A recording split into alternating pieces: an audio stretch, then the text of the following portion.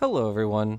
Today we're continuing our deep dive of Richard Dawkins and Yan Wong's book, The Ancestor's Tale. In this episode we're going to discuss the evolution of fish to tetrapods. So let's jump right in.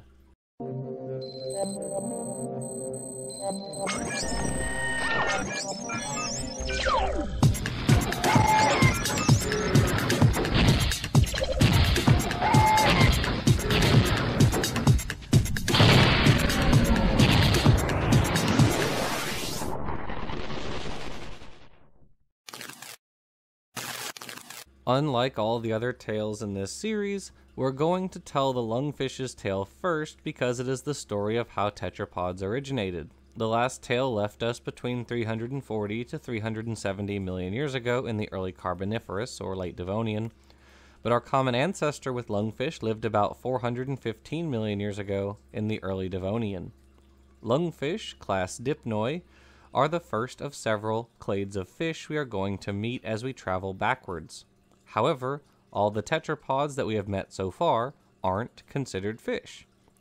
That begs the question, what is a fish?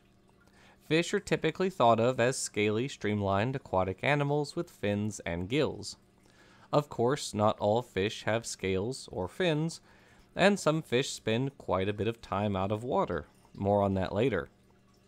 Conversely, there are tetrapods that do spend most, if not all, of their life cycle underwater, and some, like the axolotl from the last episode, retain gills even as adults.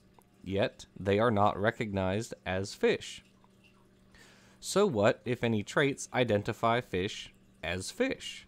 People tend to think of lampreys and hagfish, sharks and rays, ray-finned fish, coelacanths and lungfish as fish, but the tetrapods that include amphibians, reptiles, birds, and mammals are not fish. However, the tetrapods are phylogenetically nested among the fish. Some fish, like the coelacanths and lungfish, are more closely related to you and other tetrapods than they are to ray-finned fish like salmon and goldfish, and those ray-finned fish are more closely related to the tetrapods than they are to sharks and skates, and sharks and skates are also more closely related to the tetrapods than they are to lampreys and hagfish. That makes fish paraphyletic, a grade rather than a clade, in the same way reptiles and Australopithecus are also grades. That means these taxa include some, but not all descendants of a clade. As a result, there is no fish clade unless tetrapods are considered fish, just like there is no reptile clade unless birds are considered reptiles. The clade that encompasses lampreys, us, and our common ancestor is vertebrata, but we've got several more tales before we get there. We are now heading further back in time to the early Carboniferous, when various clades of early vascular plants were making their living, such as the Medullosales and Cladoxylopsida. Lycophytes, like Lepidodendron and Sigillaria, stood tall over the swampy wetlands. Early ferns and horsetails were already established. Recent newcomers among the flora were the progymnosperms like Archaeopteryx, not to be confused with Archaeopteryx. These first appeared in the Middle Devonian.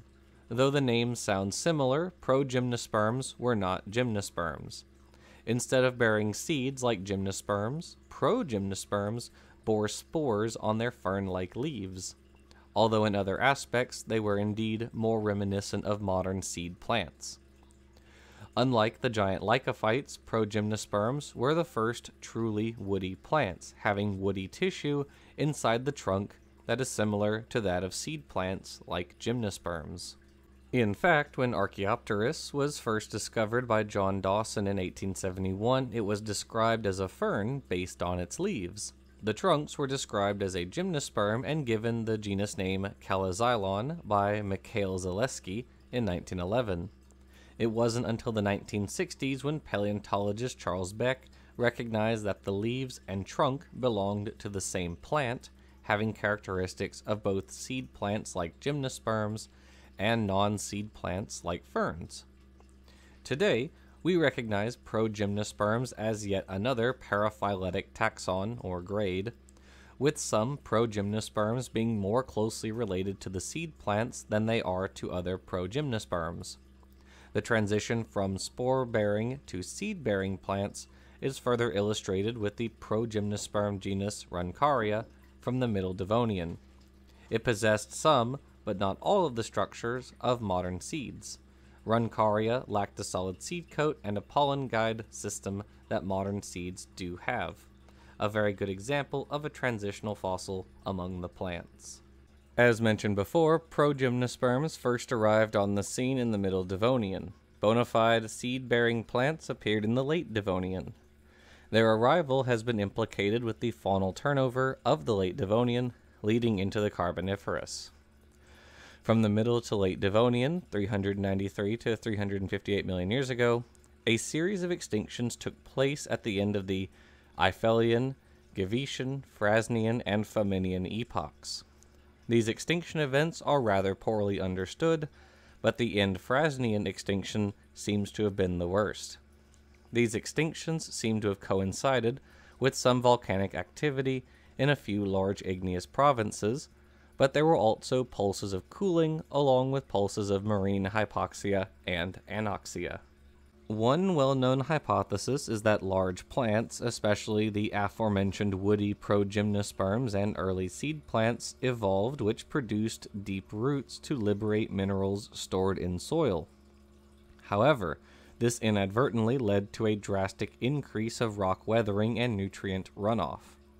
Upon deposition in the ocean, these minerals stimulated massive blooms of algae and cyanobacteria that resulted in widespread anoxia, killing off many marine animals. Similar algal blooms happen today. While this is possible, this hypothesis has not received much support from paleosol research or paleobotany.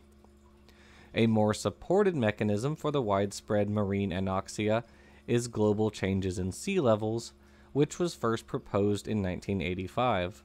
This hypothesis argues that shallow marine bodies become essentially flooded by rising sea levels, and the converse happens when sea levels drop. Indeed, major rises in sea levels correlate quite well with the end of all the aforementioned epochs. Plants could have played an indirect role with the extinction as well. With the growth and burial of massive woody plants, the atmospheric CO2 levels drastically dropped during the Devonian, while the oxygen they produced remained. Oxygen levels started to increase in the atmosphere, not necessarily in the ocean, at the end of the Devonian. This increase continued peaking in the Carboniferous that allowed insects to become enormous. In the Late Devonian, a drastic drop in temperature brought on the late Paleozoic Ice Age that lasted until the end Permian. The appearance of glacial and interglacial periods could have been a factor driving these sudden changes in sea level. There was also the major tectonic activity present, such as the formation of the Appalachian Mountains, the closure of the Rheic Ocean, and expansion of the Paleotethys Ocean. Again, the Late Devonian extinction was instead a series of episodic extinctions taking place over millions of years. A single causal factor is unlikely to have been the case. It can't always be as simple as a space rock crashing down and killing a bunch of animals, now can it? Between erupting volcanic provinces on land and massive anoxia in the oceans, life was probably not too great for Late Devonian life. Stromatoporoid sponges, rugose and tabulate corals, trilobites, brachiopods, ammonites, conodonts, and graptolites were majorly affected, as well as several clades of vertebrates, such as Osteostraci, Galeaspida, Heterostraci, placoderms, and many of the totally aquatic stem tetrapods. But in the wake of the end Devonian extinctions, stem tetrapods who were capable of walking on land flourished, as did ray-finned fish and chondrichthyans. Interestingly, there is a period of time from the late Devonian to the early Carboniferous, 360 to 345 million years ago, that is historically known to largely lack fossils of stem tetrapods, called Roemer's Gap, after paleontologist Alfred Sherwood Roemer, who discovered it. At the start of the gap were well-known but nearly entirely aquatic stem tetrapods like Ventostega, Acanthostega, Ichthyostega, and Tularpaton, but at the end of the gap are a variety of land-adapted stem tetrapods. Where were all the intermediate faunas? Well, as more localities have been excavated, the intermediate stem tetrapods have rolled in to fill some of that gap. Oceanodus, Paderpes, Diploratus, and Cressidurhinus hail from the relevant time period and have morphology intermediate between the totally aquatic and land-adapted stem tetrapods. Itenerpeton and Coilops are two stem amphibians from Romer's Gap, indicating that the split between amphibians and amniotes likely occurred in the early Carboniferous. With that background information, let's trace our ancestry backwards. There has been much debate over the phylogenetic position of a group of amphibian-grade animals called Temnospondyls. Temnospondyli represents a diverse group of amphibians found across all continents, from the Carboniferous to the early Cretaceous. They ranged in size from the 20-foot Mastodonsaurus to the 8-inch Amphibomus. Are they a clade sister to extant amphibians, sister to crowned tetrapoda, or paraphyletic to amphibians? One old competing hypothesis proposed a link between modern amphibians with a different Paleozoic amphibian group called the Lissamphibia. However, more recent analyses seem to favor the former option, as crown amphibia emerged among the Temnospondyls, specifically the former superfamily Dicerophoidea. Dicerophoids include members such as Cacops and the peculiar Platyhystrix, which possessed a sail on its back reminiscent of the sails of the distantly related synapsids like Dimetrodon and Edaphosaurus. There is also an interesting variant of the Temnospondyl hypothesis, but to understand this, you need to know that all the living amphibians consist of three main groups: frogs, salamanders, and the very odd worm-like caecilians. According to the aforementioned hypothesis, all three groups descended from a common ancestor, which in turn descended from the Dicerophoid Temnospondyls. However, a paper published in 2017 by Pardo et al. Described the newly discovered Chenlestogophus as an early relative to the caecilians. While Chenlestogophus is indeed a temnospondyl, it's not a dicerophoid. Instead, it belongs to a different subgroup of temnospondyls called the Stereospondyls. Some members of this group were among the largest amphibians the world has ever seen, such as the aforementioned Mastodonsaurus. Other famous temnospondyls are the massive Prionosuchus and Koolasuchus, the last known surviving temnospondyl. If Chenlestogophus is indeed an early relative of caecilians, this would mean that modern amphibians originated twice from two different groups of temnospondyls. However, this hypothesis has been contested by various studies, including a recent paper published in Nature from January 2023. Here, Kligman et al. Described Funcus vermis as an early relative of caecilians and a dicerophoid, while arguing that the features that Pardo et al. Used to describe Chenlestogophus as a caecilian were the result of convergently adapting to fossorial or digging lifestyles. So, for now, the best supported hypothesis for the ancestry of all living amphibians seems to be a single origin from dicerophoid temnospondyls. As we move down the tetrapod stem clades, we meet Bifididae, Cholesteidae, and Wachiriidae from the Carboniferous, who are increasingly less tetrapod-like. Then we cross into the late Devonian to meet Ichthyostega, Acanthostega, Parmastega, Tiktaalik, Panderichthes, Eusthenopteron, and various other fishy stem tetrapods. We run into the problem here of who qualifies as a fish and who doesn't. On the one hand, Eusthenopteron is very fishy, but still with clear tetrapod characteristics, but on the other, Ichthyostega is clearly a four-limbed vertebrate, still more primitive than any living tetrapods. Ichthyostega has limbs like a tetrapod and in general looks rather amphibian-like. Unusual for a tetrapod, though, is that Ichthyostega still has bones covering the gill slits, called opercular bones, 7 fingers on each limb, a tail fin, albeit a small one, and a lateral line system as an adult. The lateral line system is seen on the outside as a series of pores that run along the face and down the sides of fish and juvenile amphibians that allows them to detect movement, vibrations, and pressure gradients in their aquatic environments. These pores are the openings of the lateral line canal under the skin, which is filled with water. Jutting into the canal are mechanoreceptors called neuromasts, which are tiny sense organs connected to nerves.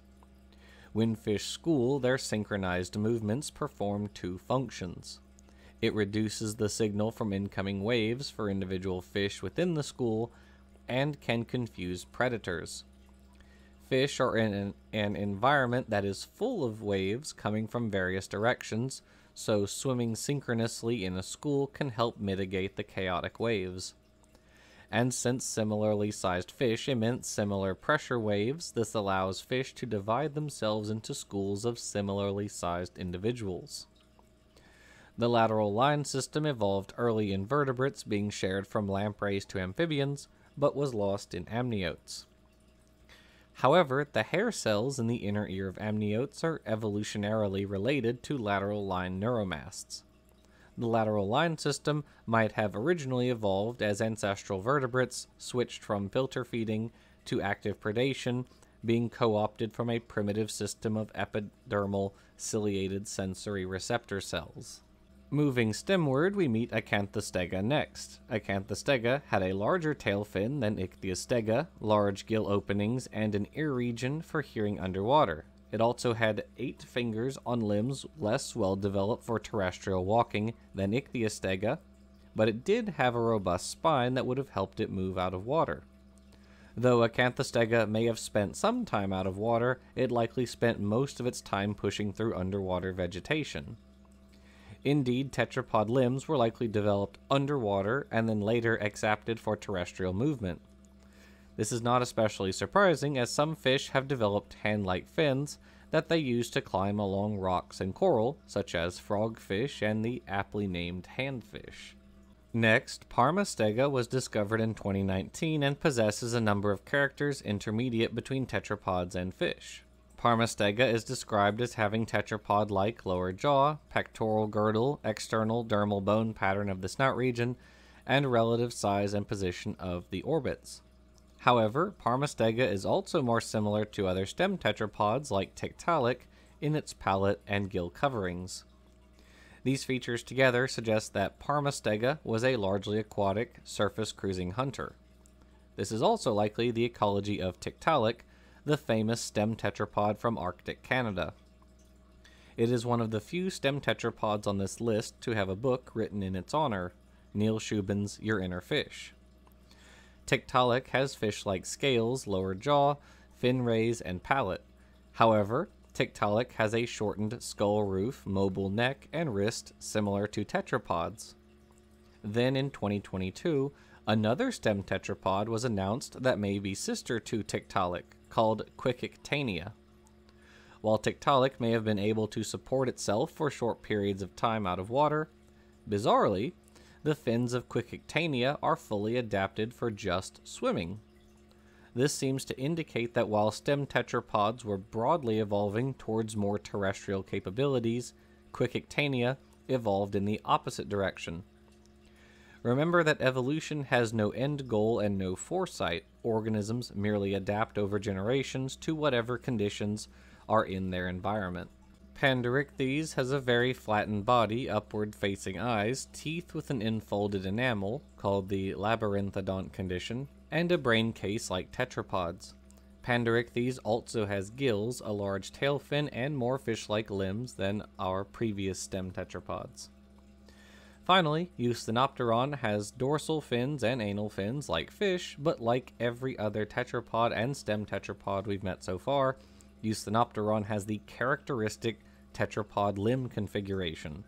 1 bone, 2 bones, and then many small bones.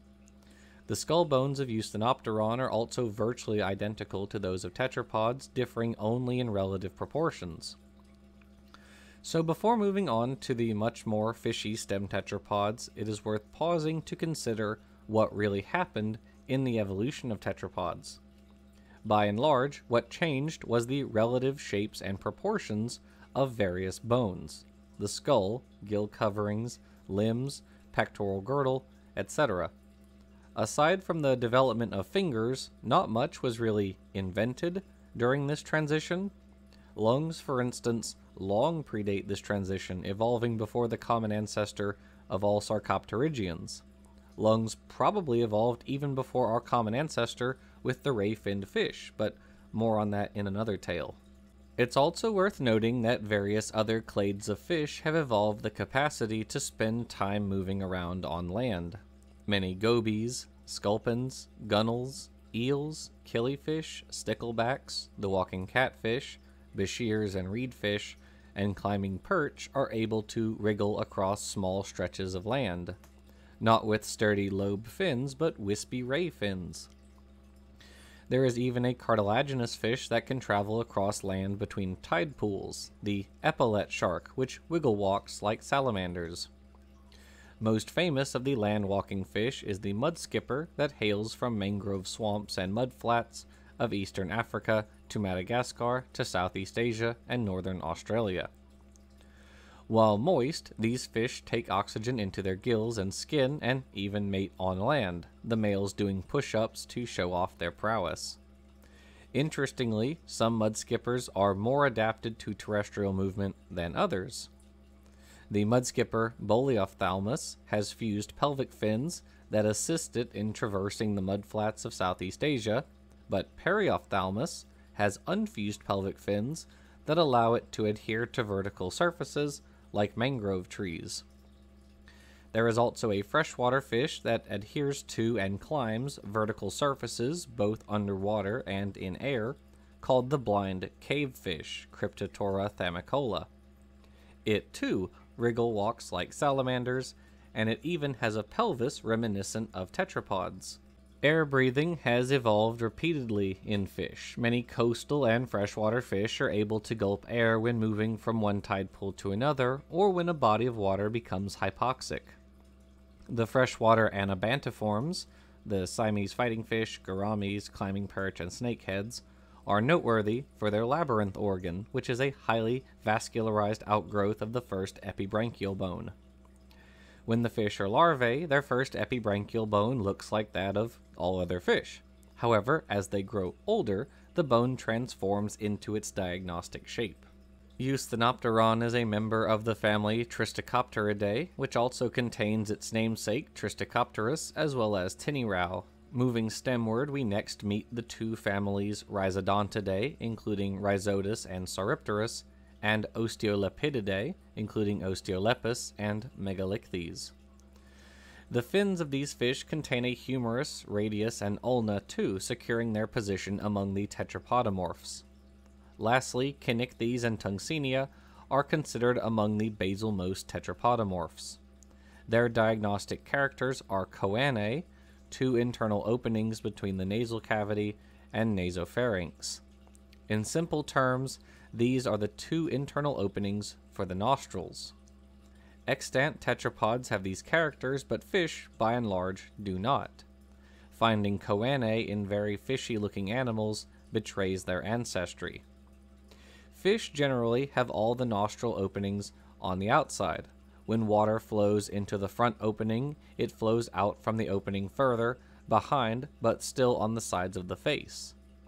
In stem tetrapods like Eusthenopteron, the hind opening has shifted to the inside of the mouth. We can see the exact midpoint of this transition in Caecilians, which has the hind openings right on the edge of the upper jaw. Modern lungfish also have internalized the nostril openings, but they did so independently from tetrapods, as early relatives of lungfish did have all the openings externally. What was the reason for this shift in the early relatives of tetrapods? One good reason might be respiration.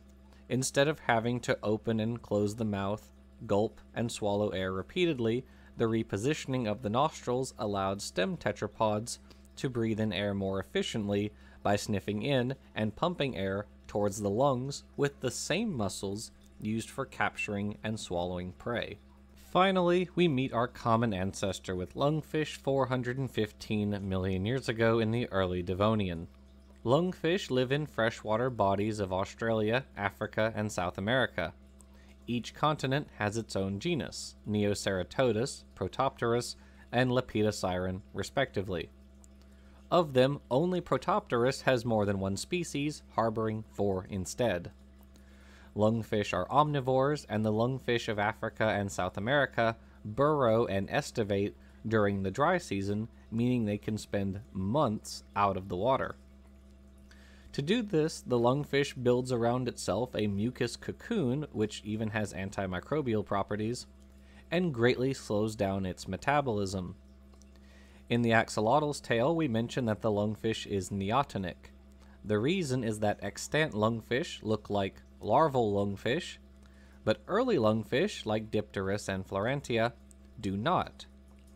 Early lungfish and their close relatives, the Porolepiforms, have dorsal and anal fins, but the ancestors of our extant lungfish discarded these, retaining only the pectoral and pelvic fins. So that's the lungfish's tail. Tetrapods are descended from fishy ancestors that gradually adapted their bones to terrestrial life. There are a variety of reasons they may have done this: protection from predators, shallow water hunting, needing to escape from hypoxic freshwater bodies, etc. Whatever the reason was, a clade of fish developed progressively more robust fins, pelvises, and spines for leaving the water, eventually culminating in amphibians, reptiles, birds, and mammals. So thanks for watching, and we'll see you all next time.